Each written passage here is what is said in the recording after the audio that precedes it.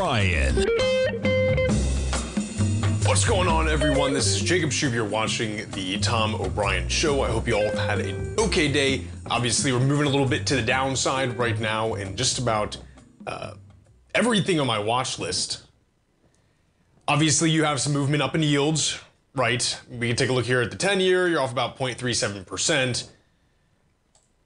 I could say probably that might be a part of a reason why it's selling off, but I think as well, there is just such an exuberance to the upside coming into election season.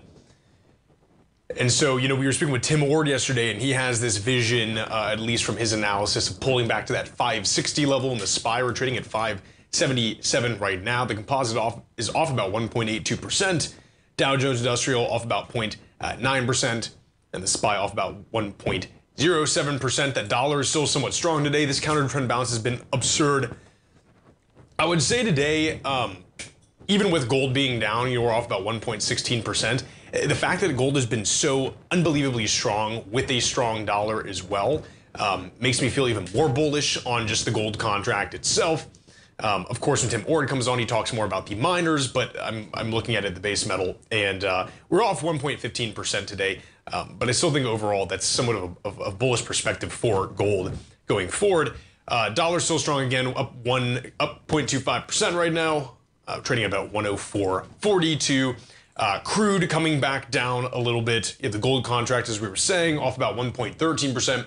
Copper contract off about 1.3%. And silver getting hammered down about 3.6%, trading at 33.77 on that contract. Apple is off right now.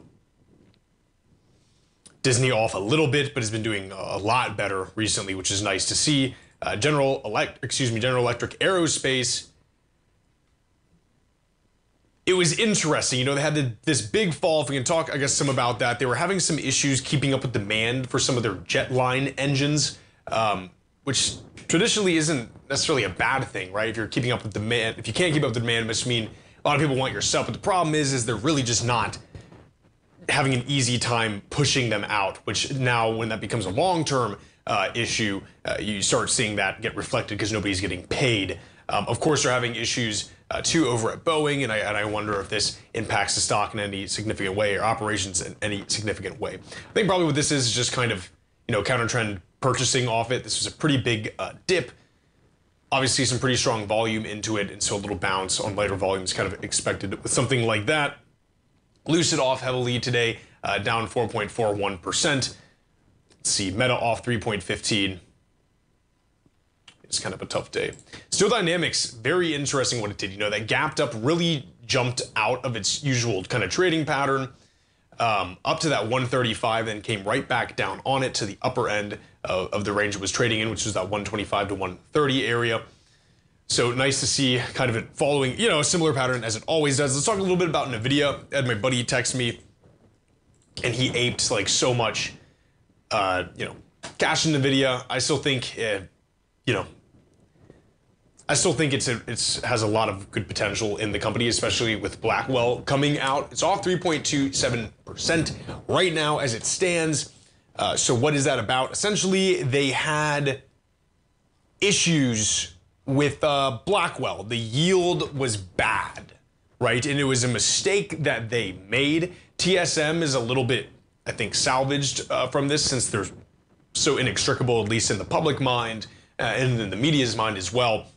I guess TSM was actually able to help NVIDIA kind of resolve this. NVIDIA said it was their own problem. It was nothing to do with how TSM was, you know, their yield process, which is actually pretty bullish for TSM, especially since they were able to kind of recover it, even though it wasn't their issue, which is kind of neat. So it was a glitch after showcasing the chips in March, led to production delays affecting hyperscaler customers. That's going to be things like Meta and Amazon, Google, so on and so forth. To that point, one of the things that was interesting in this case, so last week's report indicated that Amazon and Amazon Web Services data centers plan were delayed due to the production issues with NVIDIA's Blackwell chip. Obviously, the yield issue is pretty massive. It seems like it's resolved, but if it's already pushing back stuff, you know, into Q1 of 25, that has some issues. And now, Amazon itself is creating their own kind of AI chips, right? And this is where this stuff gets kind of weird. And I think it is worth kind of talking about how all this stuff works. You're getting all these different flavors of chips. It's very hard, I think, to keep everything straightened out in your mind, especially when, you know, there are things like, what was it, neural processing units. I mean, like, what does that even mean, right? How is that different from a GPU? Amazon has Trainium, okay? And that's another question, you know, how is that gonna compete? Is it gonna compete with Blackwell? And so at least looking at Trainium, you know, one of the questions is like, is there a potential for Amazon to actually compete with NVIDIA's GPUs? NVIDIA is still creating GPUs. They're not doing anything specialized, right? I mean, they're getting a lot better, obviously, especially with Blackwell. It seems like demand for Blackwell is huge. We're still in this era, again, of training these large models. These other companies that are creating things like Microsoft, you know what I mean, trying to find their own kind of chips, Amazon with Trainium, Google with their TPUs and stuff like that. These things get developed for special use cases, right?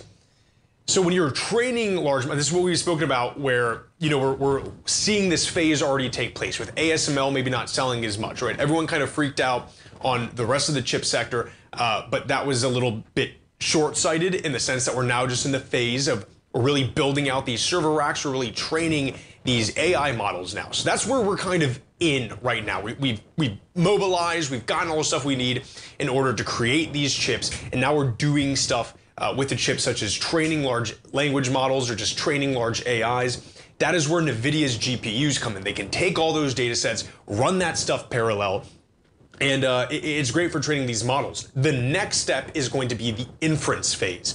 And this is where you're going to start asking the AI, and again, we're talking about specialized AI, not large language models like ChatGPT or things that we're used to, right? That's all that front-facing stuff. It's the back-end kind of things that are going to make a difference, you know, in things like pharmaceutical research and things like engineering. Anyways, we'll talk a little bit about that when we get back. I know we're getting to a break. Stay right there.